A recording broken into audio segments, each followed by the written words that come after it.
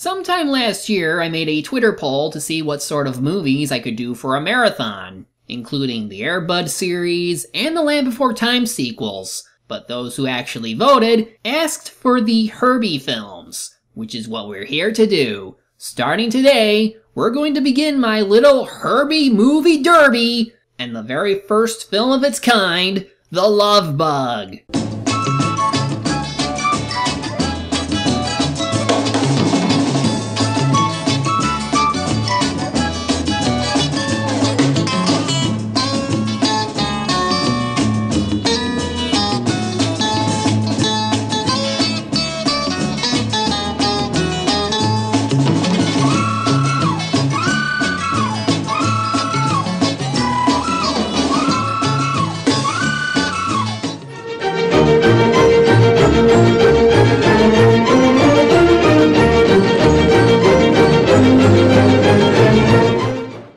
So the history of The Love Bug began through a pitch by one of the stars of the movie, Dean Jones, who tried selling the idea of a serious, straightforward film project about the first sports car brought to the US, while Disney, who did have involvement with the film prior to his death in 1966, suggested they adapt the story of Car Boy Girl, which was written by Gordon Buford in 1961. In terms of the car they chose and why, well, they had a few selected, but ultimately chose the Volkswagen Beetle because it was the only one that elicited the crew to reach out and pet it.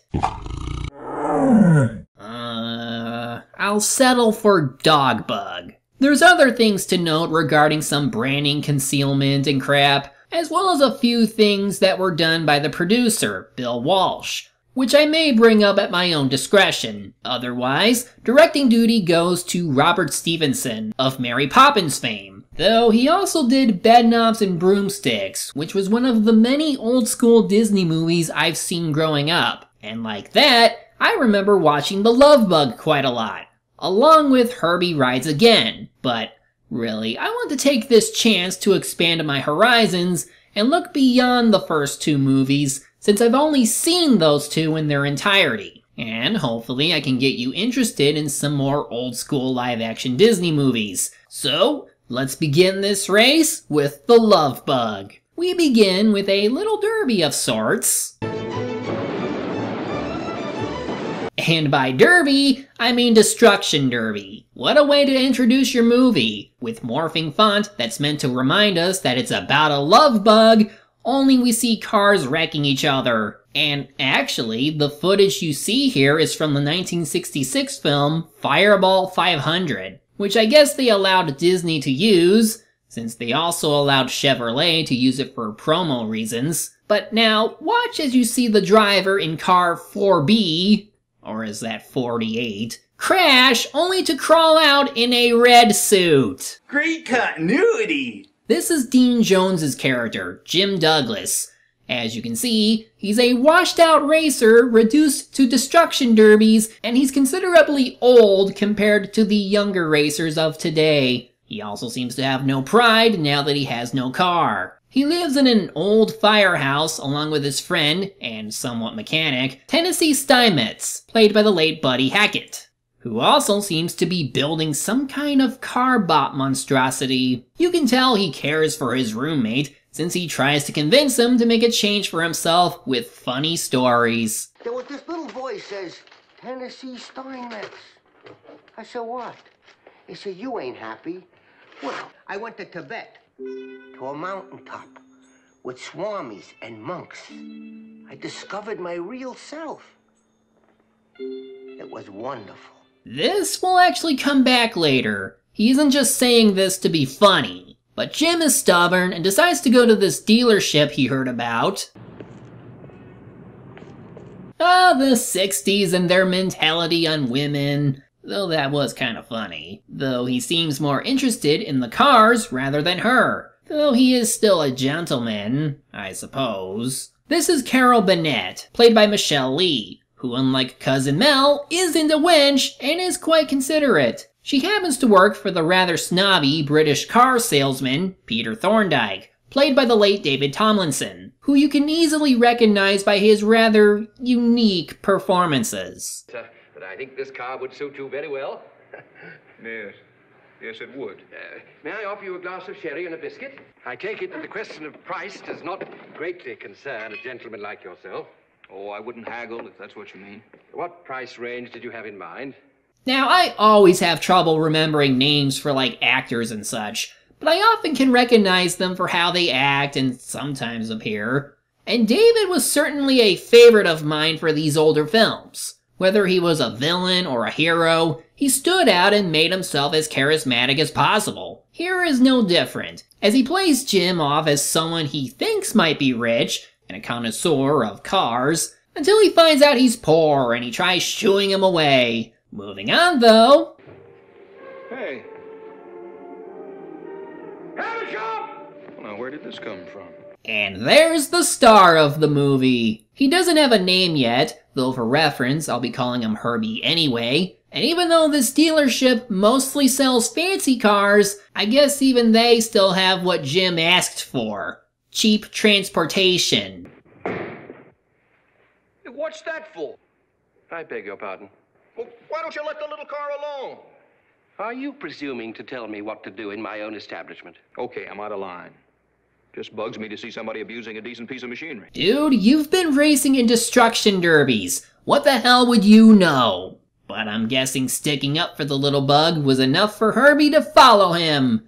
Also decent effect of not showing someone driving or dragging the car along, though the actual effect involves modding the car so it can be driven from the rear seat, all the way to his home. Naturally, the police show up because Thorndike believes Jim might have taken it. Somehow, though if the police were to properly investigate the car for signs of tampering or anything, maybe they could clear this up. Do it, okay. I'll do it, but I just want to go on record. I have seen some crummy stunts in my time used to sell cars, but this beats everything. Or Jim can accuse Thorndike of some kind of business stunt to get him to buy the car. Seriously, the car is pretty much returned at this point. No one can prove anything right now, so let the police handle it. But no, it seems because of some kind of legal mumbo-jumbo, Jim has no choice but to buy the car and deal with whatever payments that come from it, because clearly the rich are favored over the poor. Every single time. Would you come with me, please? And then get Mr. Douglas and his acquisition out of here before I lose my temper.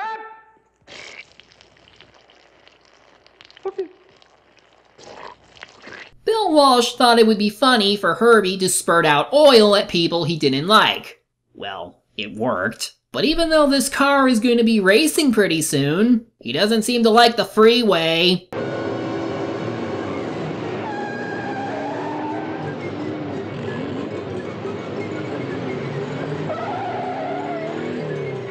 What's the matter? You from L.A. or something?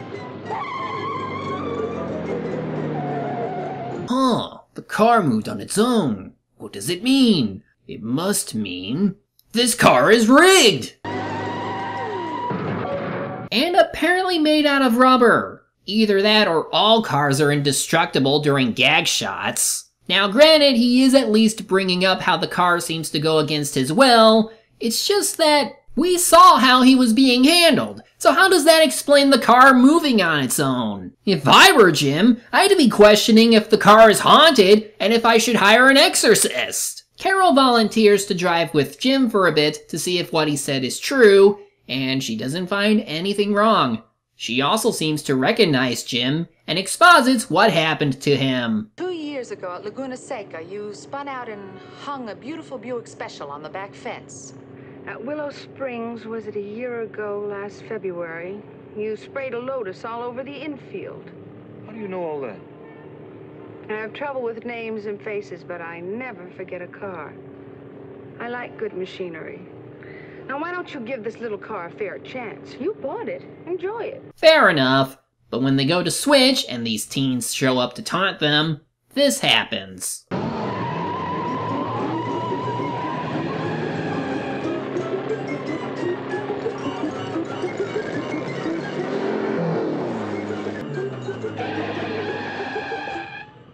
Didn't you see this thing take off? One of your showboat tricks, Mr. Douglas. I tell you, I had nothing to do with it. Hey, we were turning. Now that time I can understand her reaction as possibly due to his actions. But then... Will you stop the car, please? I'm trying, look. It's just like I told you, this thing's starting to act up again. Now, very odd. When I was driving, there was no problem whatsoever. One attempted murder transition later. I can't seem to do anything with it. Mr. Douglas, I'm asking you nicely to pull over that curb and let me out. Okay, you clearly saw him hit the brakes, turn the ignition key, and try controlling the wheel. How the frick is it that everything that isn't normal right now is his fault? Herbie must really want to ship these two if he's taking them to a fast food joint to eat. Guess that's why they call him the love bug. No, it isn't. Though this bit is amusing. Can you help me, please? Help, I'm a prisoner. I can't get out. We all prisoners, Chicky baby. We all locked in. A couple of weirdos, Guinevere. It's funny because they're usually considered weird in their time. So eventually, Herbie decides to let Carol drive and prove Jim's point that yes, this car is messed up, and possibly wants them to date. Well, Jim is kind of being an asshole to her at this point. But more importantly, how does no one think that the car is alive right now? None of these things are normal, and if it can drive on its own, without a driver, as we also see here, wouldn't the thought have hit them by now? You're really stretching how far their skepticism can go just for laughs. Only Tennessee seems to know what this means. We blew it. Okay, another kind of a civilization is gonna take a turn. Give me 11 mil wrench, will you? I'm sitting up on top of this mountain, right? Right. I'm surrounded by these gurus and buddy? monkeys, right? We take machines and we stuff them with information until they're smarter than we are. Take a car. Most guys spread more love and time and money on a car in a week than they do on their I wife think and he's kids in a losing year. himself. Okay, so basically he's saying that the car might be alive because machines are learning. Skynet or whatever. It's just mystical jarble to explain why Herbie is even alive. Jim thinks it's just something he can fix, and he plans to use him for racing to make him special. And just to prove that Herbie is part dog,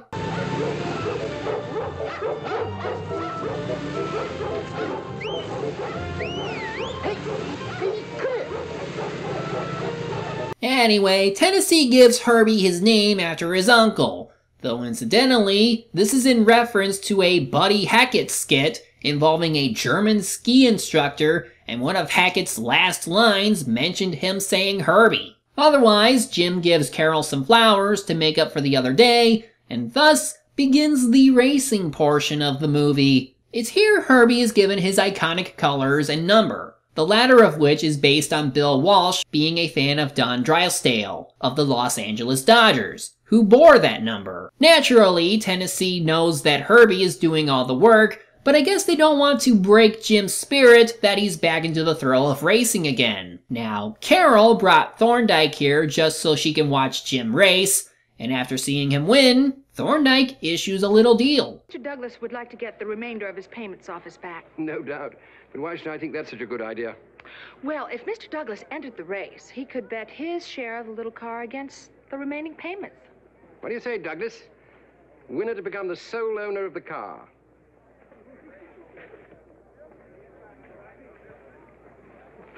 A moment ago, you mentioned teaching me a lesson. Do I now detect a note of timidity? Racing. That's the name of the game, isn't it? Win or lose, put up or shut up. He's certainly getting cocky, but then again, so is Thorndike. Now, some of the racing parts are obviously either using authentic footage from wherever they're shooting, but also did a lot of chroma keying during the inside shots of the cars. If it weren't for some of the commentary, scenes like this might not come off too exciting. Now, like with most older films, it becomes really obvious when it looks to be real or when they chroma key something, even when it's not necessary. Still, they had to get the footage one way or another, and they do make these races seem a little exciting. which is part of the appeal to this film anyway. The other part?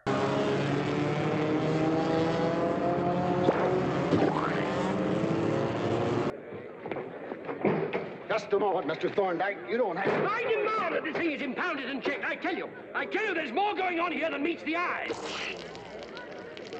Is seeing Thorndyke be humiliated by the thing he once kicked. So we get a montage of Jim participating in various races and winning them all, even when Thorndyke keeps showing up for these races. I guess he just really can't stand to lose and has to beat him in something, even though he's not getting the car back. He even follows him into Tijuana! Even against motorcycles, Jim manages to win this race. At this point, Thorndyke is infuriated that he keeps losing and doesn't want to believe Jim is a better racer, but rather he did something to the car. So, he decides to play dirty. He has Carol go on a date with Jim, since Thorndyke might have put Jim up to possibly dating her, and even take the special yellow car with them as they enjoy a nice date together. I've heard that Jim Douglas is only interested in fast cars and easy money. Not true. Oh? Mm-hmm. You know something else? When the light hits you just right, you're as beautiful as General Grant on a $50 bill.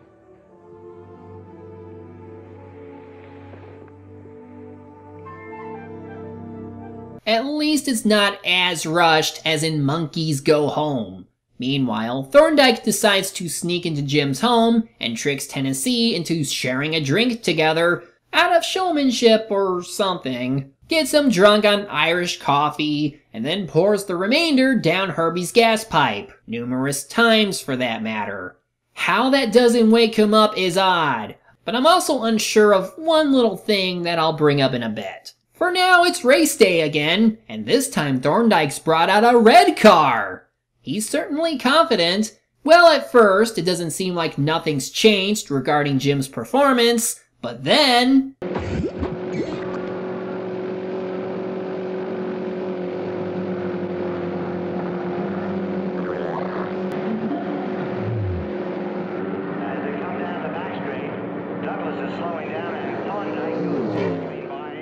I'm surprised this didn't happen sooner, with how much of that stuff Thorndyke put into him. How did it not happen any sooner? Tennessee finds out too late of what happened, and he can only watch as Herbie breaks down to the point that his wheels get crooked and his fender falls off?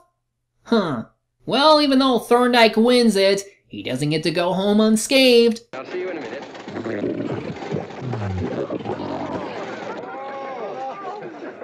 Now here's where the film takes a somewhat dramatic turn, with Herbie feeling sick. But that's just it. A car is sick, and we're treating him like a person. Carol comes over, not only to say that she's no longer working for Thorndyke, but she ends up helping Tennessee, who actually isn't a mechanic after all. Okay. He also slowly convinces her that Herbie is alive, while also revealing more about Jim's backstory as a failed racer who had no self-esteem until Herbie came along. This does bring up the question about whether Herbie was the one doing the most driving, or if it was Jim, and also what would happen if he were to find out he wasn't the one in control. Would it break his spirit? As silly as the premise is that a car can even be alive, this is at least a unique way of going about overcoming failure by first restoring one's spirit with the aid of friends. Though, of course, since Jim is still in his stuck-up I can do anything phase, he ends up getting a new car for the El Dorado race that's coming up. Tennessee is of course mad that Jim could replace Herbie like that, but Jim doesn't want to believe that no one else but him was behind all of the victories. And yes, this is even with him knowing that Thorndyke sabotaged his car. He just needs something better, that's all. I understand from a friend of mine that you purchased a new Lamborghini today. So? I'm also informed that you owe a great deal of money on it. Now, myself, for sentimental reasons, I like the little car, and I'm perfectly willing to increase my previous offer and give you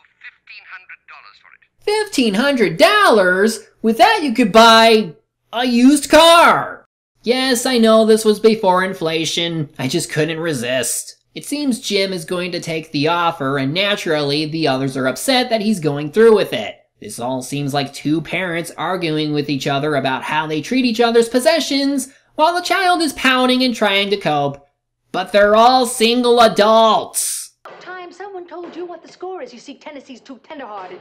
You really think it was you winning those races? Yes, I think it was me winning. What do you mean it wasn't me winning those races? Eventually, all this arguing leads to Herbie destroying Jim's new ride. Now Jim can believe that the car is alive, and he starts bashing him. Once he agrees that Herbie is jealous that Jim gets credit for the victories, he finally stops and goes to sulk before Thorndyke comes by to give him the money. It's starting to sound like he even knows that Herbie is alive, but it doesn't matter because he's long gone now. And of course, this is a matter between the two of them that only Jim can solve. It does seem likely that Thorndyke believes in Herbie's sentience, since he calls for his goons to track and collect Herbie. But in the meantime, damn, these shots look depressing. I love it. I almost dare say this is like how Oda made people care deeply for a pirate ship. This is some sad stuff, and it's making me feel really bad for the little bug, as Thorndyke even tries having Herbie taken apart. Needless to say, after going through Chinatown and making a mess of this one guy's store, Jim finally catches up to Herbie, who was about to jump off a bridge? What the frick? I doubt anyone would think that the silly car movie would go as far as showing an attempted suicide from the sentient car! This is dark, like old Yeller levels of dark. Jim tries to stop him and nearly falls over in the process. He doesn't quite apologize, but Jim being in danger gets Herbie to save him, just in time for the police to show up. They impound Herbie so the Chinese businessman can inspect it,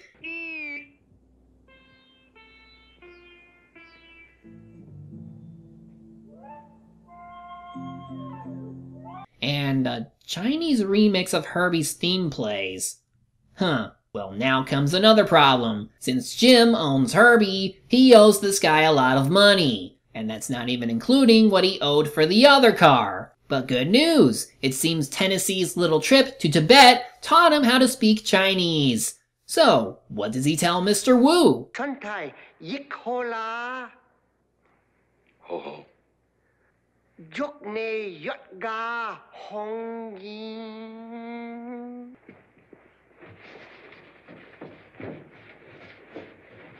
Tai hala. Yeah, pretty much. He tells Mr. Wu that this is the famous racing car that's known even where he lives. Well, that's fine and all, but now he wants to keep Herbie for himself in exchange for dropping the charges. So Jim decides to make a deal. If he wins the El Dorado using Herbie, Wu can keep the prize money, but also has to sell Herbie back to Jim for only $1. His response?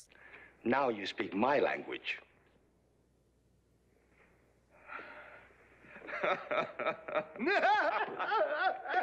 Now about the El Dorado. It's a massive race that goes through the Sierra Nevada mountains, going to Virginia City and back to Yosemite Valley. Thorndyke, after hearing what Mr. Wu did for Jim, makes a wager with him that won't be known until later. Otherwise, Jim will be partnered with Carol in Tennessee to keep Herbie together, while Thorndyke has his little Smithers henchman, Havershaw. Start your engine!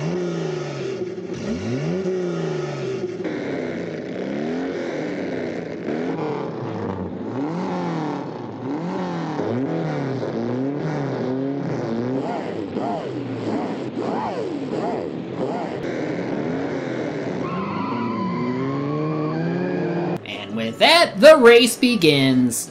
Some of the footage feels a bit shaky, but it's pretty cool that we're having this cross-country race on what looks to be narrow roads. Of course, the real competition is between our heroes and the villains. No one else gets in the way. This gives Thorndyke plenty of opportunities to cheat, such as having oil slicks, blasting through to make our heroes flip over, somehow, and changing the gas tank to have water in it.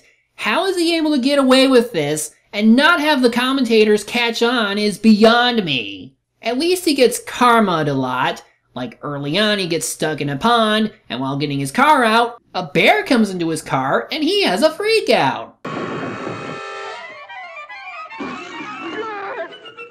Also, when both sides are out of gas, he gets the really slow and old gas station attendant, while Team Douglas gets the young and fast team. Oh, and everyone in town loves them enough to help out. Well, sooner or later, after taking the lead again, Thorndyke switches the road signs so everyone goes into a mine shaft. How they get unstuck is beyond me, but Team Douglas gets out by using an elevator. This deeply disturbs Thorndyke's celebratory wine drinking, and he unleashes his most dirty tactic yet. He bumps the car slightly and one of Herbie's wheels falls off.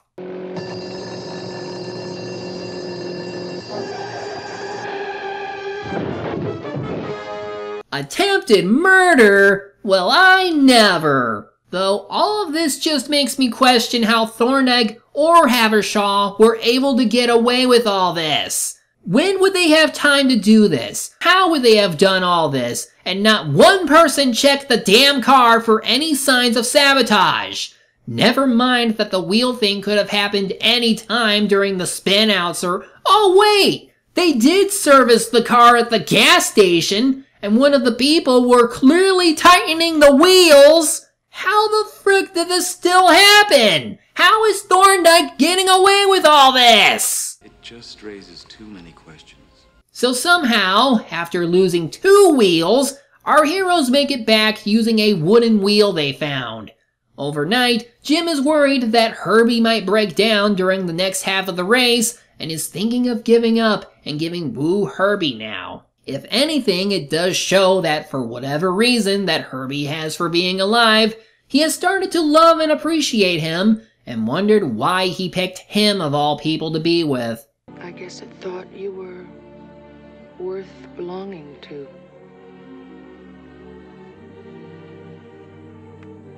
I understand that.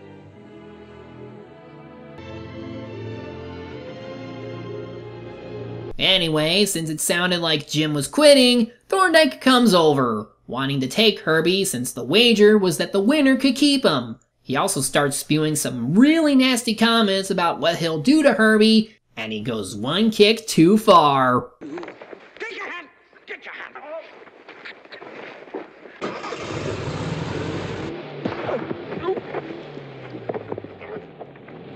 I hunger.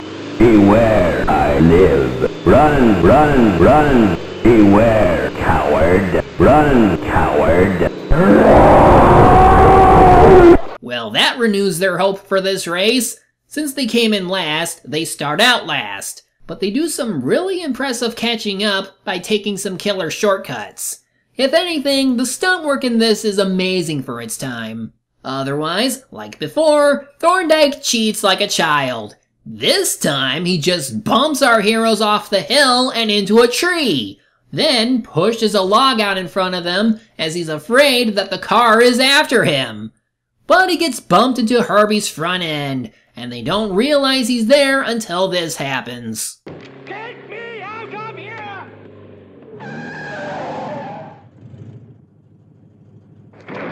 Oh my Step that side. On your way. Let's go.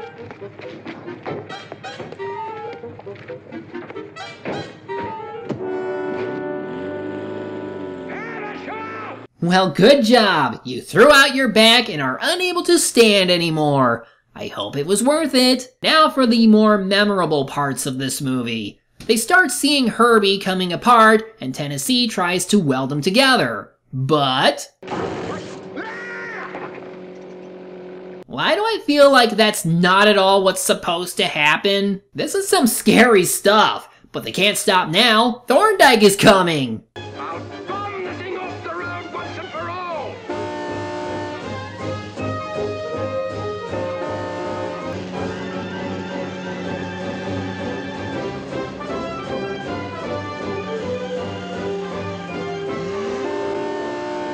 Rotten sportsmanship, if you ask me. You've been cheating the whole movie. Go to hell. But it gets better.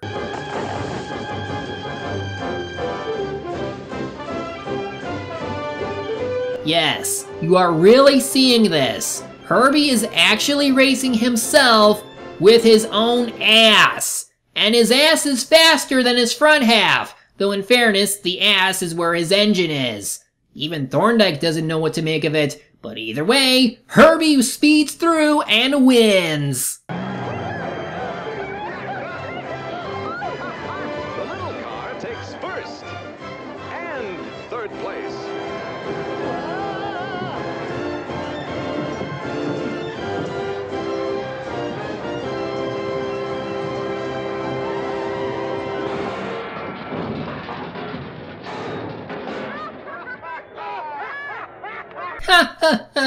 Herbie's probably bleeding out as we speak. So I guess Woo's part of the wager was taking ownership of Thorndike's dealership, with Tennessee hired on as an assistant. Thorndike and Havershaw are forced to work for him now, and they of course fight each other. And after repairing Herbie, somehow, Jim and Carol go off, happily married. Let's go, Herbie. Goodbye, Herbie.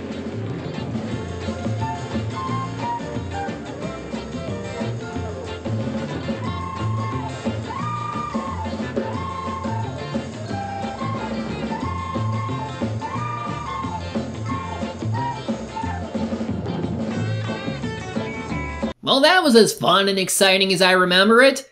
Definitely among my favorite old-school live-action Disney movies, for sure. The idea of a sentient car would definitely work best in an animated field, well, depending on how you do it, but they managed to make it work wonders in a live-action setting. With what we see of him, Herbie comes off as a bit of a show-off when it comes to racing, mischievous when dealing with bad guys or putting people together in love, and a real trooper even as he's shown to break apart. He's also a real friend to Jim and was willing to put up with a lot of his crap until a certain point. But once Jim realized his mistakes as a troubled racer, they start coming together in an unorthodox but well-meaning manner. It's very much a Disney movie when they do something out of the ordinary that can still be funny and wholesome. The cast is very enjoyable, especially Tomlinson's performance as Thorndike. And despite a few technical faults in how some of the race footage was taken, not to mention the chroma key sequences getting used a lot,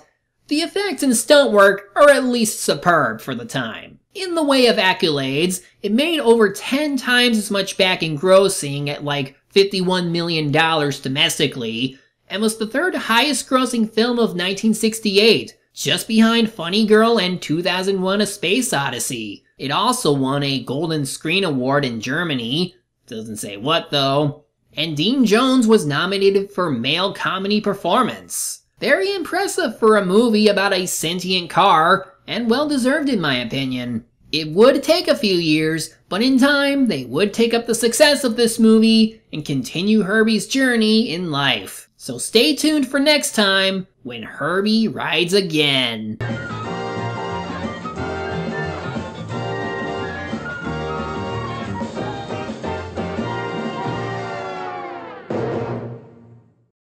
Say, do you like dragons? How about adorable looking dragons that you can have as pins?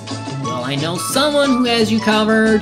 Please consider checking out and kickstarting Greenhouse Dragons, an enamel pin set featuring some colorful dragons and their respective floral or fruits. More dragons will be revealed in time as more money comes in, but if you're extra generous, you can even work with the creator in designing a whole new pin. There's less than a month left before the campaign ends, so if you're in the mood for some new dragon pins, give this project a look.